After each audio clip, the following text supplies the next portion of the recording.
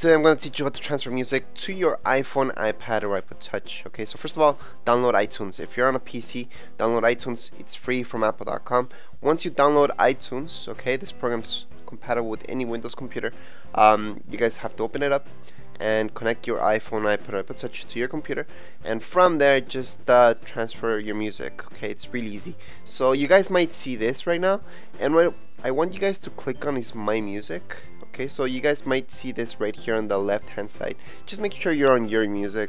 Just click on My Music and then you're gonna see Your Music. So I'm gonna go into a file that I have here. I'm gonna transfer something over so you guys can see how to transfer music to your iTunes if that's brand new for you. So let me just open that up again. Now I have an MP3 file. I'm gonna just drag and drop it right here onto My Music, and then we're gonna see it. So there's the music that I just imported, and I'm just gonna close this up for now. And then up here on the left hand side you guys will see your iPhone, iPad, or iPod Touch. So in this case I have an iPhone connected, so I'm just gonna click right there, and then you're gonna see the first thing is your summary. So here you're gonna see all your stuff. Okay, from there again on the left hand side you guys will see apps, music, and so on.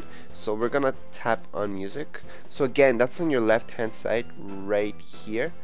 You guys can see music, movies, and everything. So you can sync up anything from here, including your photos.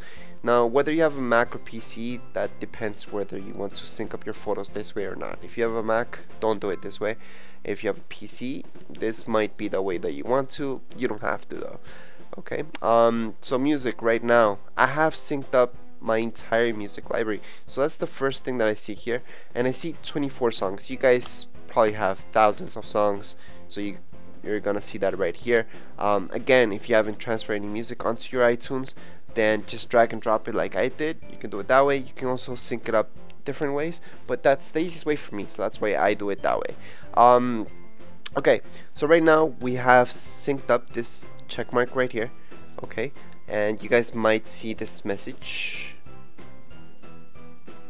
Okay, so I'm gonna cancel that because I just unchecked this, but I don't want to uncheck that. So make sure there's a check mark right there, and you can put a tab right there on entire music library, or you can select. So if you click on select, let's say you don't want your entire music library right there, you can select which albums go just by tapping on them. Okay, so just click on those, and or you can just click on these, whichever you want. So in this case I'm gonna do it the most simple way, which would be selecting your entire music library, which is 24 songs, and that's it. From there, just down here below you guys will see sync. Okay, just click on sync. It's gonna take a second to sync. Now if this is your very first time syncing your iPhone, iPad, or iPod Touch to your iTunes, it might take a while to sync up, but basically once you're done this, that's it. You have it all synced up, all your music just transferred over. If you have ever transferred music before to your iPhone, iPad, or iPod Touch with another iTunes from another computer, then you're gonna have problems, because it's this iTunes right now that you're syncing up to will tell you that it's gonna erase whatever you had from before, from your other iTunes that you synced up. It's gonna erase that. Okay, it overwrites that, and it does that because of copyright issues. Apple doesn't want you to just go and sync up any music from your friend's computer and then your other friends. They just want your own music, and that's why they do that. So just make sure once you sync up with one computer, one iTunes, just have those permissions with that iTunes, and that's it. Okay, so don't just sync it up with any computer. Make sure it's the computer that you're always going to be syncing up to, or you can just sync it up to another one, sure, but it's gonna overwrite that past music that you had from before. Now if you're syncing up new music, make sure you have checked on the music that you had from before. If you don't have your music checked on from before, then that music is gonna be erased and other music is gonna transfer over. Anyways, that's it for this tutorial. As you can see, it's synced up pretty fast, and depending on how much music you're syncing and everything, it's gonna take longer. Okay, from here you can also go to movies. So make sure they're MP4. So if you want to sync up any music, any movies, any episodes, anything that's MP4 videos onto your iPhone, it's the same thing.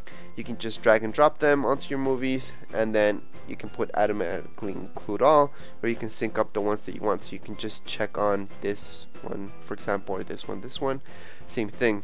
Click on apply, and that's about it. Okay, so I'm just gonna check those off because I don't want to check those on, and because movies take a big space from your iPhone, iPod Touch. But it all depends what you guys want to do. Remember, from iTunes you guys can sync up almost anything. You can make your own custom tones. That's right here. So if you want your own custom ringtone, you can make one and you can sync it up this way. I do have a separate video showing you guys that. But that's it for this video tutorial. If you guys have any questions, comments, you can write them down here in the comments area. And don't forget to subscribe and rate. Thank you.